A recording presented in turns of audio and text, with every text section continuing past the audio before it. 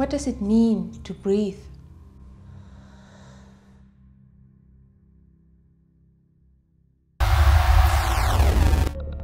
This narrative that is bigger than the force field of violence. Breathing is not universal. Once we realize that law must respond to matter, this is what metaphorical method is best able to speak to.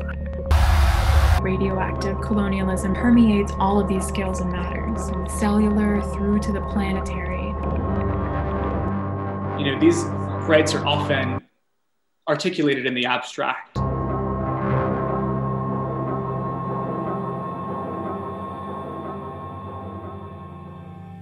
For law and policymaking, it is a convenient fiction to believe that we know when breathing starts and when it ends, or that something like a single breath even exists. But phenomena like global warming, toxic waste, nuclear radiation, and global pandemics expose over and over again that breathing is entangled. Current legal systems cannot address this fact.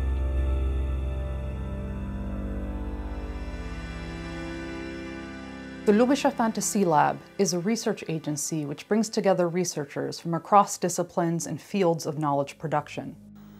Through its metaphorical investigations, the lab develops new ways of attending to injustices in their specific legal, scientific, and political entanglements.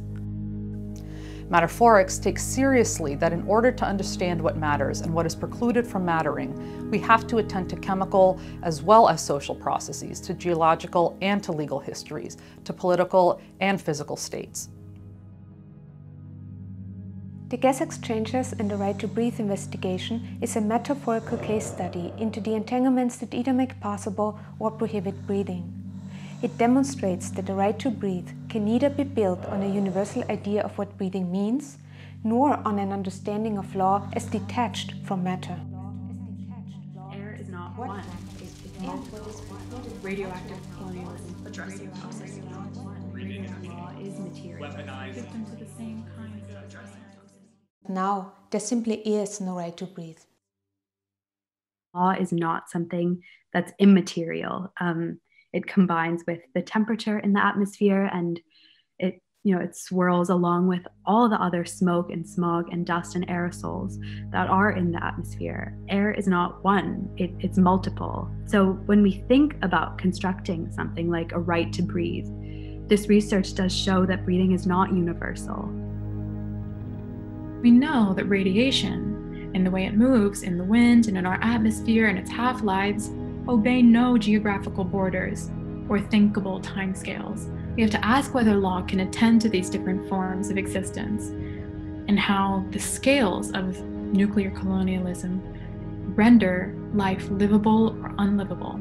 Being, breathing, and knowing are entangled.